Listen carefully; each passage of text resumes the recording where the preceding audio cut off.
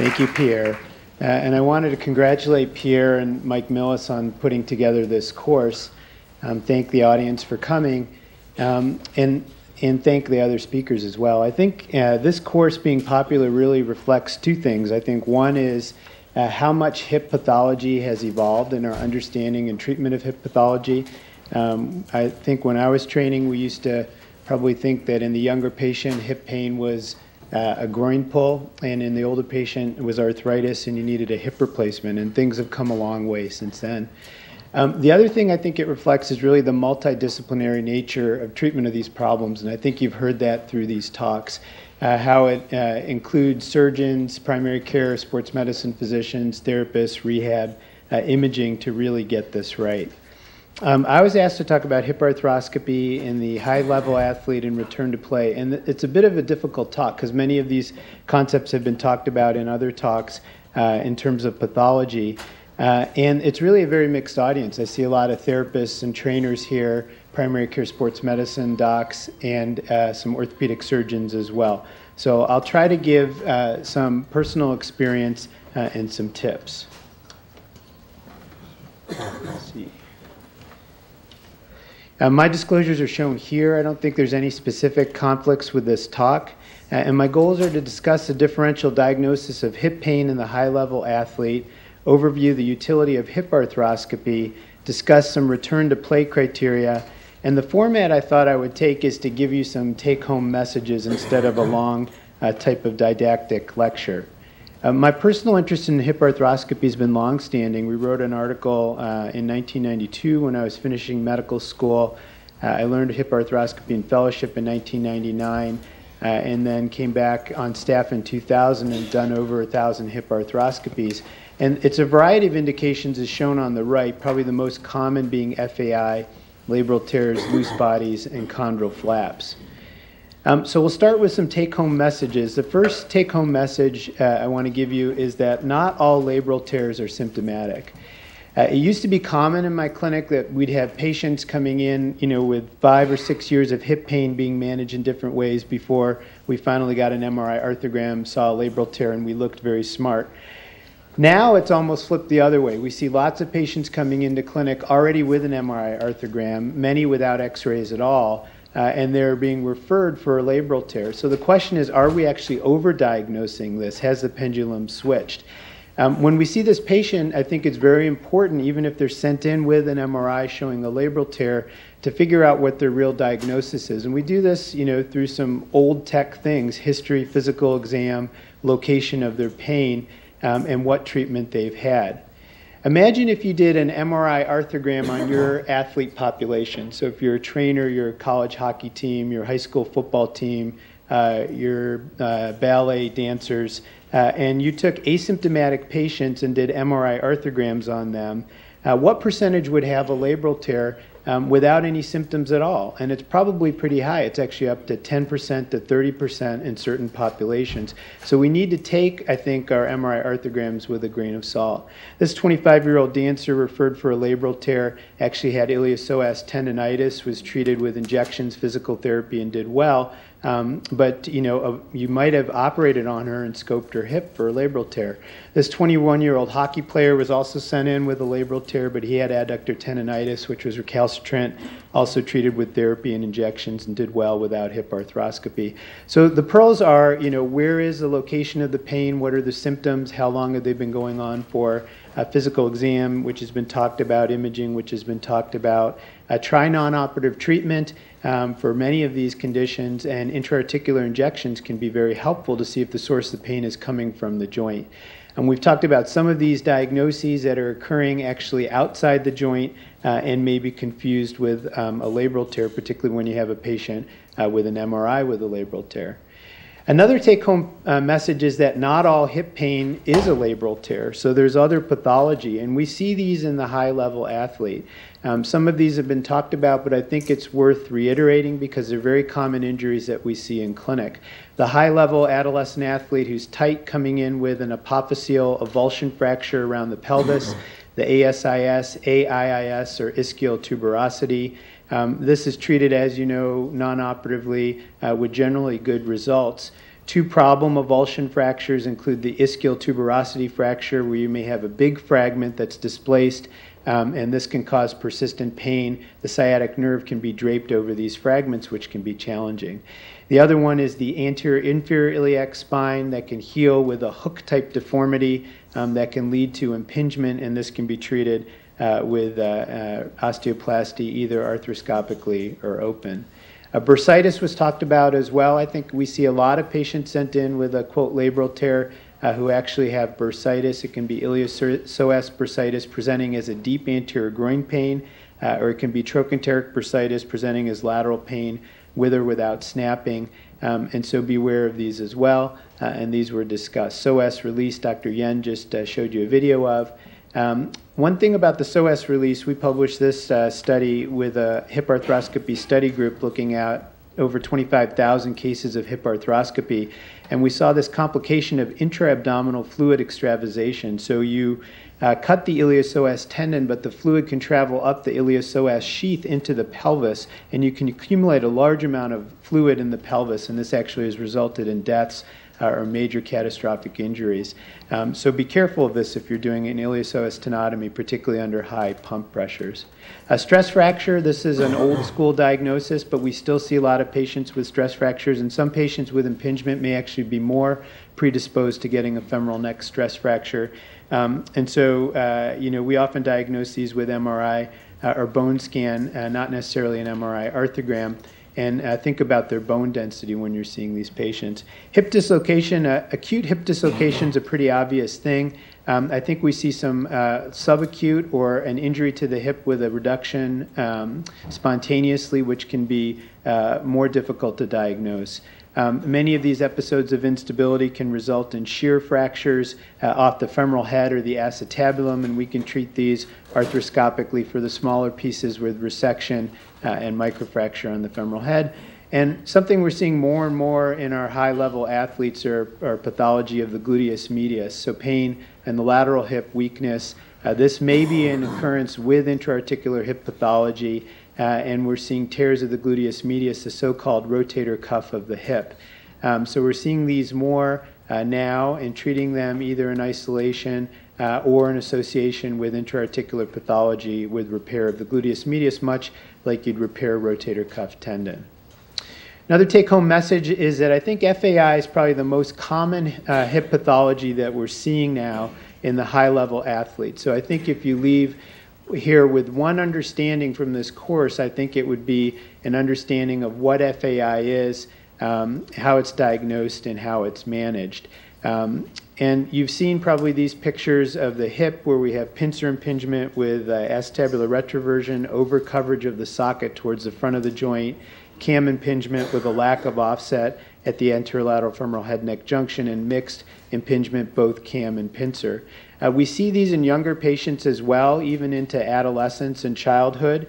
So we can see cam impingement, and this relates to the proximal femoral physis. We just completed a study of that with Sarah Bixby. And when you resect the cam impingement in these patients, you may see the femoral physis. And so here, as we're resecting that cam impingement,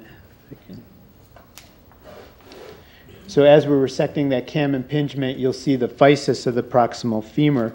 So we do see this in younger and younger patients.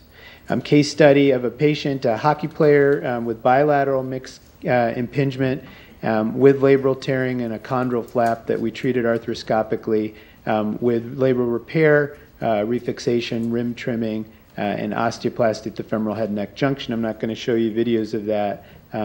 Dr. Yen just discussed this. Another take-home message that I've learned is that insurance companies are crazy, and it really is baffling. I think our fellows spend a fair amount of time on the phone doing peer-to-peers. I see them nodding their heads with insurance company doctors who are usually like retired pathologists or something about getting these procedures, imaging, or physical therapy approved. So these are some of the medical policies. This is from Anthem, Blue Cross Blue Shield. And so here they will approve if you've had 6 months, let me see this. So number 3, says individual has failed conservative therapy for a duration of at least 6 months, including activity modification with restriction of athletic pursuits, if any, that include avoidance of symptomatic movements. And so we did a Harvard hockey player yesterday, hip arthroscopy, and we struggled with this because she really struggled during the season, had to miss much of her season. She'd been treated with injections, physical therapy, and so they wanted her to have 6 months of no skating. And she had a large cam, pincer impingement, labral tear, chondral flap. She could not skate for 6 months, but the day, 6 months and 1 day, she's going to have pain again, and she's going to miss her next season. And so this is a little bit baffling, and so we have to run into this. This is another recommendation from insurance in terms of approval for surgeries or procedures, where the adolescent patient should be skeletally mature with closure of the growth plates. Now, we know we see femoral acetabular impingement in adolescents with open growth plates. They may already have a labral tear and chondral pathology, so should we just give them another few years to beat up their joint before they can have surgery? And what about this 55-year-old patient? I agree that 55-year-old patients with arthritis shouldn't be having hip arthroscopy, but what about the 55-year-old patient who has no arthritis, has a labral tear and impingement? Those are some of the most satisfied patients because they've been bounced around. So some of these are vexing. This was a patient that we also did yesterday who was a college hockey player who the insurance company said we could repair the labrum, but we couldn't do an osteoplasty. And so that was a little confusing. So we're going to repair the labrum, not deal with the underlying structural abnormality, and the patient's going to run into more problems. So, of course, we did do the osteoplasty, and we won't get reimbursed for it, which is fine. But it's difficult sometimes to explain these concepts to the pathologist who's retired on the phone. This patient also was approved for 20 sessions of physical therapy for the year. So we're going to treat this patient with a complex hip problem, and now they've got 20 sessions of physical therapy for the whole year. Many patients can have surgery in the postseason. So labral tears, femoral acetabular impingement in the high-level athlete is often not a season-ending injury, like an ACL tear or some other injuries that we see. So many of these patients we can get through the season with modifying their activity, injections, manual techniques, et cetera, maybe minimizing how much they do in practice, doing more in games, and then do their surgery at the end of the season. So we see this rush of football players at the end of fall, these hockey players at the end of winter as well. Some patients, I think, are really struggling and they're not playing effectively. And so if we're injecting them, doing things to try to get them through the season, but they're really in a lot of pain and not playing effectively, sometimes we call it quits during the season. But I would say most of these patients can have surgery after the season through these different modalities. I think these athletes really need to understand the short-term goals and the long-term goals. And so short-term, our goals are to treat their pathology anatomically and get them back to a higher functional level and return to sports. But we also are concerned about their hip health for the long term. So what is their risk of arthritis? What's the risk of continued problems, need for further surgery? And I think many of these athletes come in with the concept of other sports injuries where we can fix the meniscus and they're fine. But really in the hip, I think we're just learning about this. And so by treating the underlying impingement in patients with labral tear and FAI, that should help protect the hip. We don't have great data to show that over a longer term, but I think those data are coming. But the patient needs to be informed both about what the short-term goal is in terms of return to sports and the longer-term health of the hip.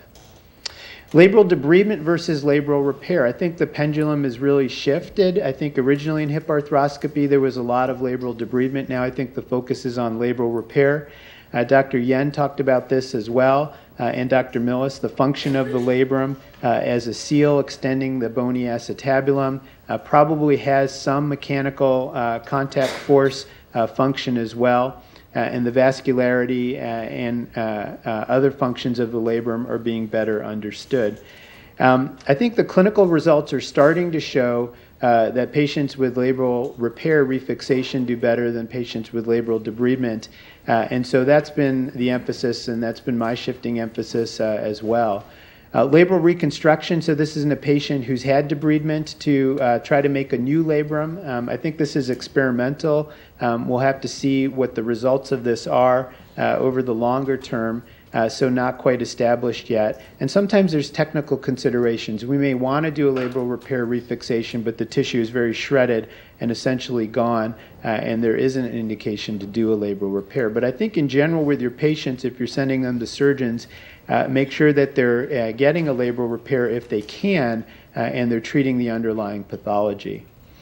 The results in the high-level athlete, take-home message, they're really dependent on the procedure and the pathology. And so there have been multiple studies now published, small retrospective case series in professional athletes, including football, hockey, basketball, baseball, soccer, and ski racing, looking at outcome in terms of functional outcome scores and return to play. And the results are 18% to 94% success rates in terms of return to play. So I think patients feel pretty good when you tell them that their success rate's going to be 18 to 94%. That's a very wide range. That's much wider than many of the procedures that we do. And part of the reason why is that the outcomes really depend on what procedure is being done and what the pathology is. You've heard this a lot today, and so you need to treat the underlying structural abnormality. If we go in and just treat a labral tear, but don't recognize the femoral acetabular impingement or the deep socket or the hip dysplasia, the patient may do well in the very short run, but they're not going to do well in the longer run. So what is the underlying structural issue? The other is the underlying pathology. So this patient with labral tear with some chondral fraying at the chondrolabral junction, but no delamination or full thickness chondral defect, is going to do much better than this patient with femoral acetabular impingement who already has a very broad grade 4 chondral defect on the acetabulum. So once you start to have a full thickness chondral loss, the results of hip arthroscopy and for open surgical treatment for that matter get much worse. And so the results really need to be stratified based on what was done with the patient and what the underlying pathology is. We get asked this a lot, why do you get femoral acetabular impingement? And it's either because the hip was programmed to grow that way or it's developmental. The hip developed that way as it was growing. And it could be from stress along the physis that heals with extra bone or reorientation within the hip.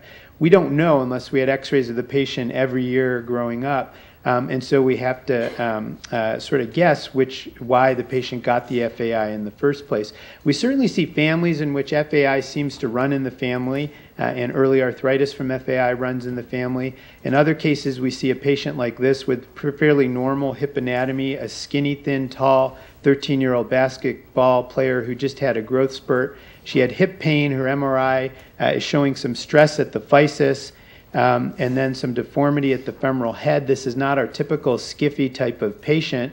She was treated with an activity restriction.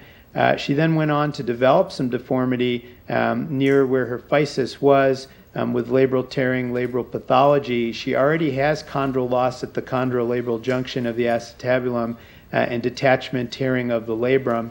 You can see her bump here. She was treated with osteochondroplasty and labral repair. And this may be similar to the situation we see in the shoulder, in little leaguer's shoulder, which is a repetitive rotation torque stress fracture, if you will, of the proximal humeral physis that results in deformity, so increased retroversion or external rotation of the shoulder. And we may be seeing a similar thing in some of these younger patients, particularly the dancers or the hockey players that are playing year-round at high intensities. Another take-home message is that FAI anatomy can be asymptomatic. So I talked about how an MRI showing a patient with a labral tear, they may be asymptomatic from their labral tear. They may be symptomatic from something else. And the same goes for patients with FAI anatomy. So the more time I spent with Dr. Millis as a mentor, the less I think I saw a normal hip x-ray. And now I don't know if I know what a normal hip x-ray is, kind of like Dr. Yen said, he doesn't know what a normal hip looks like when we scope them. And that's because some of these things are very subtle. There has been some skepticism about hip arthroscopy for femoral acetabular impingement, And I think in part that's because FAI anatomy may be relatively common, and we need to figure out which patients are having symptoms and pathology based on that anatomy. FAI anatomy is common in normal asymptomatic populations, and FAI represents a spectrum. In these studies, this was 100 hips asymptomatic patients. FAI was present in 40% of these hips. They had CT scans for abdominal pain. This is 419 CT scans, again for abdominal pain, and 28.8% in the males are showing CAM FAI and 12% in the females. 200 asymptomatic Canadian volunteers, average age of 29, had MRIs, which showed labral tearing and CAM impingement in 14%, and again, these are asymptomatic patients. So FAI anatomy is common in normal asymptomatic populations. If you take specific populations now, or say patients with hip arthritis, it's even more common. So in large databases from joint registries that look at patients who are getting hip replacement, pincer impingement is common, CAM impingement is common as well. So there's this association with arthritis. And then what about specific athletic populations? So in hockey players with adductor pain, 94% of these have radiographic FAI. In college football players at the combine for the NFL without symptoms, 95% of them have prevalence of FAI. And in elite soccer players, 67% of them have prevalence of FAI. So in fact, FAI anatomy may be normal in these high-level athletes in certain athletic populations. So just because they have the anatomy doesn't necessarily mean they have the pathology. Certain features of this anatomy may be more likely to be associated with symptoms. This was a study that we did with a hip arthroscopy study group of 1,000 consecutive hips, and these are in patients who are getting treated where we looked at radiographic features of CAM and pincer type femoris tabular impingement and hip dysplasia. And as you would imagine, a large majority of these patients being treated largely for their labral tears have FAI, 90%, and 6% had radiographic findings of hip dysplasia. What things are important, though, when you look at the imaging? The alpha angle related to CAM FAI seemed to be very important. So the degree of symptoms in the patient had a strong correlation through regression with the alpha angle that was found on imaging.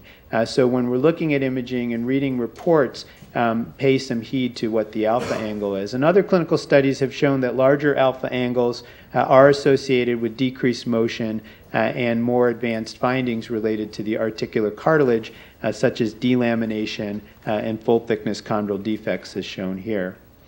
So FAI anatomy versus pathology or symptoms, I think this is a difficult situation and something we have to sort through when we're seeing these patients. And so we see a hockey player with an adductor strain, but he has FAI anatomy, but that's not why he's presenting. A dancer with iliopsoas tendonitis. A soccer player with a sports hernia with a positive MRI showing a labral tear has pathology, but it's not from his FAI. And then finally, the football player with labral tear hip pain and pathology due to his FAI. We want to avoid operating here, so these are patients with FAI anatomy who don't necessarily have pathology or symptoms. But what we struggle with is once they have pathology, are we operating too early, or do we wait for symptoms and then there's damage to the hip and now the situation is too late? The high-level athlete is now extending into children and adolescents. I don't think I see a child or adolescent who's not a high-level athlete or an elite athlete or an all-star coach. So these are now high-level athletes as well, or certainly their parents believe them to be high-level athletes. And so what's the role of hip arthroscopy in children and adolescents?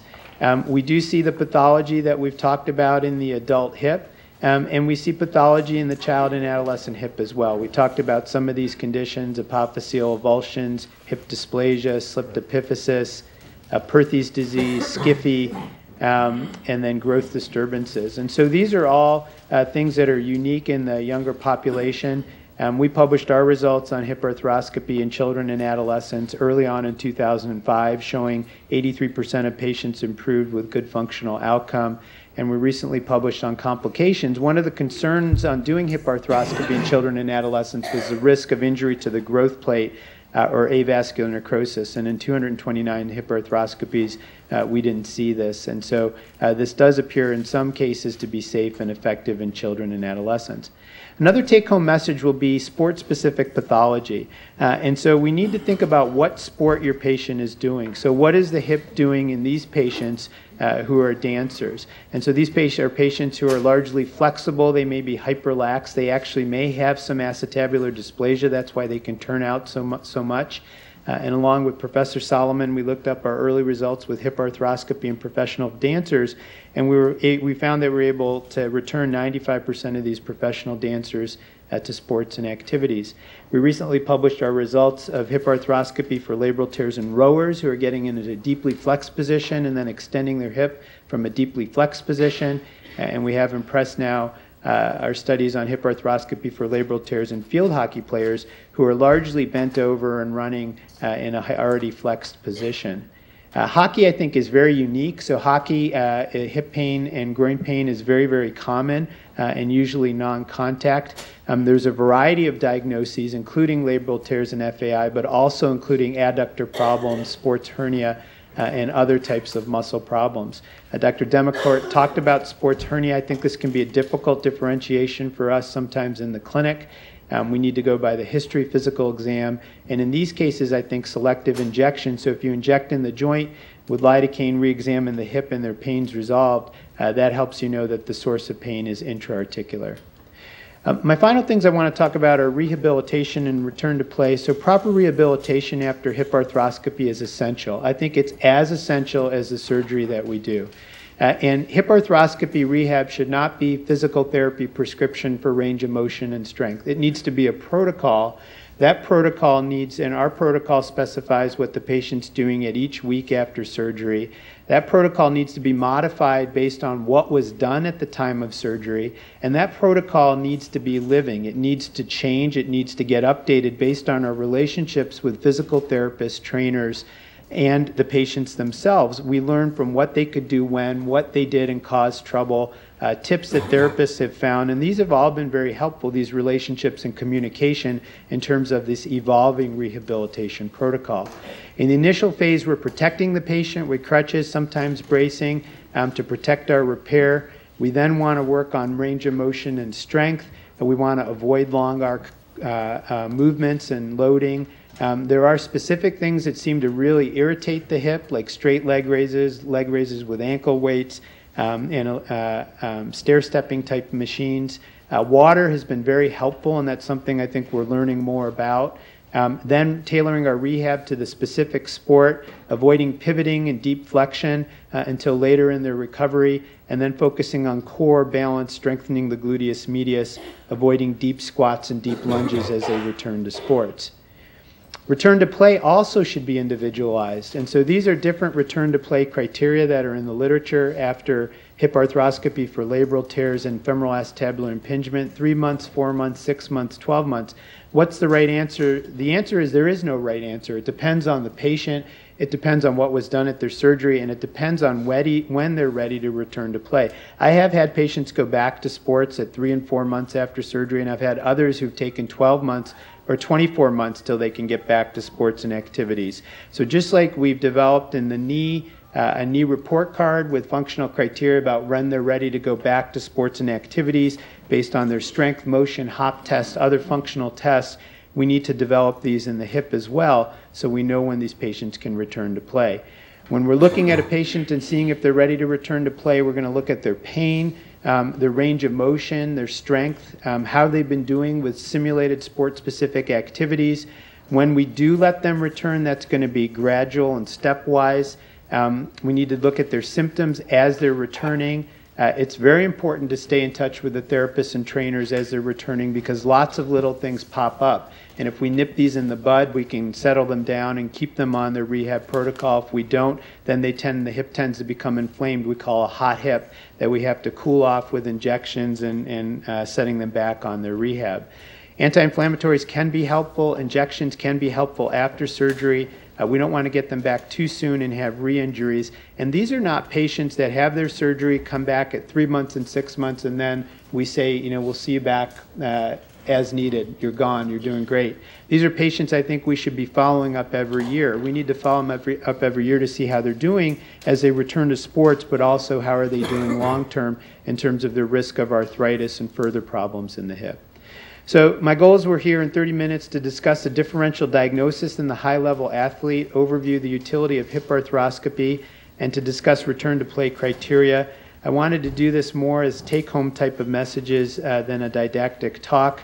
I would say that hip injury treatment and diagnosis is certainly evolving. I think we need a careful diagnosis, a multidisciplinary approach as you've seen here today, in both open and arthroscopic surgery that's appropriate for the underlying pathology. I think like any new technology, can be overly pessimistic or overly zealous with hip arthroscopy. I think a balanced approach, as we're trying to show here in sports medicine, the young adult hip unit at Boston Children's Hospital, is essential. Thank you.